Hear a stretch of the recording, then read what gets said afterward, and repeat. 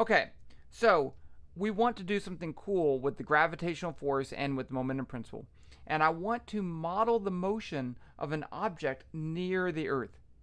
Okay, so let's just set this whole thing up on, on paper, and then we're going to move over to Python and do this in Python. So in this approximation, I'm going to assume two things that are different than normal. One is that I don't have a constant gravitational force because the gravitational force decreases as you get further away. So I'm going to have to model that with the universal gravitational force. Gravitational constant, the product of the two masses divided by the distance between them squared, and this is a unit vector which we need to deal with too. So in this case, r is the distance from the center of the Earth, it's actually a vector, to the location of the object. R hat is a unit vector equal to that vector divided by the magnitude of that vector. And we need to do that because in order to square this vector down here, I need to find the magnitude. So it's no longer a vector. But the force is a vector, so I need to multiply by this unit vector r hat in order to make the whole thing a vector again. Now, a lot of times you can say, well, let's just not deal with that, but we're going to have to deal with that because if this is moving this way, then the gravitational force is going to change magnitude and direction. So it's a big deal. Okay, so I know the mass of the Earth. It's really huge. I know the radius of the Earth. I know this gravitational constant, so I know all those things. So I just need to figure out how I'm going to do this whole thing. Now, since the mass of the Earth is ginormous, the motion of the Earth is going to be not measurable compared to the motion of this. So I'm going to assume this Earth is fixed. Okay, so the first thing we're going to need to do, and I'm going to do this legit way, right? If I have this as my origin, I don't have to put the origin at the Earth. Yes, that would make sense, but just bear with me. So let's call this the position of the center of the Earth, and let's call this the position of the object. And how would I find that vector r? Well, you see I have a vector subtraction problem here. This is just like displacement. So r is going to be r object minus r Earth. And you see, if r Earth was at the origin, then this would just be r would be the position of the object. But this is my first step that I'm going to do in my program. Calculate that after I set up initial conditions. The next thing I'm going to do is to use that and calculate the force on the object. I'm not going to calculate the force on the Earth because I assume it doesn't move. So negative g mass of the Earth, r hat. Yes, I have to calculate that r hat, but I'll do that all in one step. Like that. Next, what am I going to do? Now I'm going to use that force and the momentum principle to find the new momentum of this. So let's say it has some momentum vector. I'll just draw it this way, P1. So I can say F net is delta P over delta T. That's the momentum principle.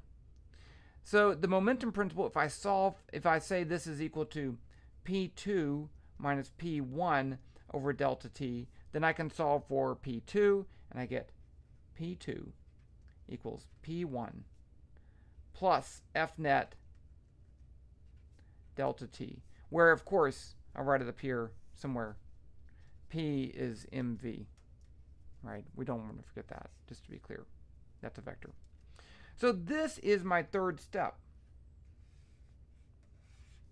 This says take the force on the object, which is just the gravitational force, multiply by some small time step, add that to the momentum, and find the new momentum. This is the momentum update formula. After that, I'm going to do this. I'm going to update the position. So I know that the average velocity, v average, is delta r over delta t. So I can do the exact same thing as I did over here and use the average velocity, or I'm actually going to use the final momentum. It doesn't really matter if my delta t is small, and to find the new position. So I'll say r2, this is actually of the object, equals r object 1 plus p2 over m delta t. So p2 over m is the velocity at the end, and I get that straight from here. And then I can say this t2 equals t1 plus delta t, and then go back to step 1. So this is a process of a numerical calculation. I take all these things and I calculate it in this order, and then I do that for a short time interval in which I can assume the force is constant, which is not, but I can assume it. And I can assume that the final momentum is the same as the average momentum, which is not. But if the time interval is small, it's pretty good. Okay, so all I need to do other than that is start with my initial position and my initial momentum of the mass. Let's start with the very first momentum as 0. And let's start with this distance as 1.5 times the radius of the Earth. And I can put this in Python, and that's what I'm going to do, and we're going to model this. It's going to be awesome. Let's go over there. I'm pointing over to the computer. I'll see you there.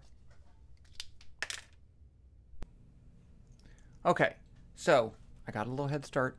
I apologize. I was just excited. So here is, all I did was put in some constants, and the first thing I want to do, I don't want to just calculate where this object is going to be. I want to display it too. So this is what's great about VPython. This is a GlowScript VPython, but I'm using trinket.io, and I will include the code down below, and you can edit it and all that stuff. So the first thing I'm going to do is make the Earth. Okay, so watch this. Earth equals, it's an object of type sphere, and it is at the position. Let's just put it at the origin because for now it doesn't really matter. So I need to give it a vector position for that. I need to give it a radius, and that's it. Okay. Oops, I got one more, too many parentheses. Run it.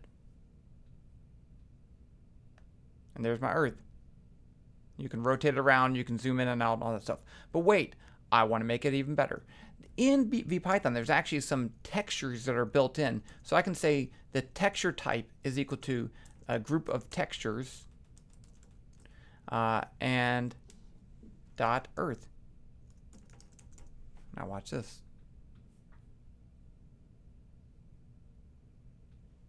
I don't know what. There you go. Look at that. Isn't that awesome? You can, and it's shiny, I know, and there's too many light sources. You can make it look more realistic, but I don't really care at this point. Okay, so I have the Earth. Now I need to make my object. I'm going to call it a spacecraft, so I'm going to call it a craft. Craft is another type of object called a sphere, and it's going to be located on the x-axis, so it's over here, 1.5 times the radius away. So I'm going to say its position is vector 1.5 times RE, 0, 0. Now for the radius, of course, it would be really small. I'm going to say the radius is equal to 0.02 times the radius of the Earth. So that's actually too huge, okay? But if I make it the real size, you'll never see it. So I'm going to have to make it really big. And there it is. You see it right there? That's it right there. Okay. Now I'm going to do one other thing. I'm going to turn this on. I'm going to say make trail equals true. So this, when the object moves, when my craft object moves, it's going to leave behind a little trail. Now I need to put a couple other things about the craft. I need to know its mass and its initial momentum. So I already said what that was going to be. Well, I didn't say, I think I did say the mass was going to. So I'm going to say this craft.m. I can assign the property m to the object craft, and I can say that's equal to 100. And you'll notice in all these things, there are no units. Okay. There are units, but they're my responsibility, not the computer's. If you want to put the units in here, you can. I can put a comment like that, meters, kilograms, like that. Okay.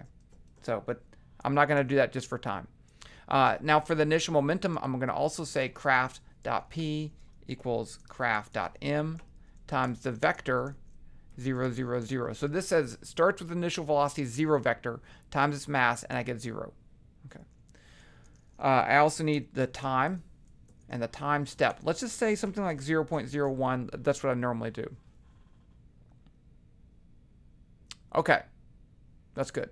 Now let's do a loop. Remember, we're going to calculate the position of the object, the force on the object, the change momentum of the object, the new position of the object, and update time. So I'm going to do this for, let's say, while t is less than 1,000 seconds, which I know we'll change that. Don't worry about it. And I'm going to put this rate 100. So rate 100 says do no more than 100 calculations per second. So since I have a time step of 1/100th of a second, this would be real time. Okay. So the first thing I need to do is to find the vector from the center of the Earth to the craft. So I can do that by saying r equals craft.pos minus earth.pos. So .pos, if I, let's see, let's comment all this stuff just so you can see how this works. If I print craft.pos, it will print the vector position, which is this part right here. So I run this, and there you go. There's my vector. Okay, so that's how that works. So I can actually reference those things. Now I'm going to undo this. I'm going to undo that, undo that. And so if you're not familiar with Python, when I make a while loop, I need a colon, and then everything that's tabbed, indented is part of that loop. Now, the next thing I'm going to do is to calculate the gravitational force. So here it is. F equals negative g times the mass of the Earth, which I have up there, times the mass of the spacecraft, craft.m. Now I need to multiply by the unit vector r. So there's a unit vector built into Python functions. So if I'd say norm r, that is the unit vector for r. And they divide by the magnitude of r squared. Again, there's a magnitude built in. I can say mag r, and then I can square it. So raised to the power is asterisk in Python. That's the next step. Now I need to update the momentum of the object. Craft.p equals craft.p plus f times dt. Now right here, this equal sign, I like to point this out, is not an algebraic equal sign because otherwise the momentums would cancel. This is a make equal to sign.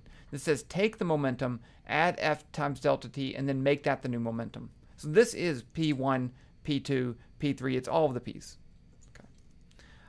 Now I need to update the position. Craft.pos equals craft. You gotta spell it right. Craft.pos plus craft.p times gt divided by the mass to get the average velocity. And then I update time. And that's it. Let's save it. And actually, I'm going to do this right here. So let's say print the final position. That's just for check. Okay.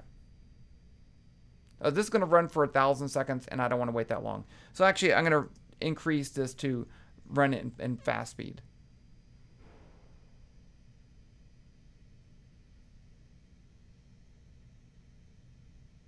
Oh, it's not even going. Okay, so I'm going to tell you, I'm impatient.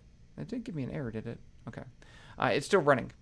But if I have 1,000 seconds and 1/100th of a thing, it's going to take a long time, even running at faster rate. Let's just change this to 0.1 and change this to 0 and run it. There you go. Okay. There. That's pretty cool, right? You see the object here, it fell and it moved towards the center of the Earth. It took a long time, but it did. It worked. Everything worked. Let's do this. Let's make this a 1 second time interval and make this a little bit lower. Let's make this 10 seconds. Because if you think about how far it's going to move in 10 seconds, it's not very far. Okay, but we have it working. Okay, let's run it again. Okay, but we want to make it a little bit cooler. So what if the object is not just released from rest, but instead moving in the y direction? So let's give it an initial y velocity of, let's say, 200. I'm just totally guessing here. Okay, so it's a little bit different. It needs to go a little bit faster. Let's just say 2,000. Okay, you like that? Now I could probably run this for a longer time. So let's say that was 10 to the third, 1 times 10 to the fourth. And here we'll see something important. It goes right into the Earth because the Earth is not really there. Okay, it's just a thing. We're just calculating stuff, and we're also getting an error because of the. I think the error here is that it gets too close to the center of the Earth and the gravitational force gets too large. Okay, let's even make this, let's give this a negative 1,000. Let's try this. Okay, I want it to go even faster. I'm cranking this up to 4,000. Okay, that's good. Let's go a little bit. Let's go 5,000. I want to get like an orbit or something. Oh, a negative. I want this as positive. That's another problem. Okay, I got it now. It still didn't orbit, but it's getting better. Let's get this at 2. You can play around with these numbers and get all sorts of cool orbits. There we go. No, it's still not going fast enough. But you see here, you see how simple this program is. There's nothing super complicated here, and we can make these really great motions of this object moving, in this case, through the Earth. I'm gonna increase this even more. I want to get an actual legit orbit. Okay, I'm happy now. There you go. Check that out. All right.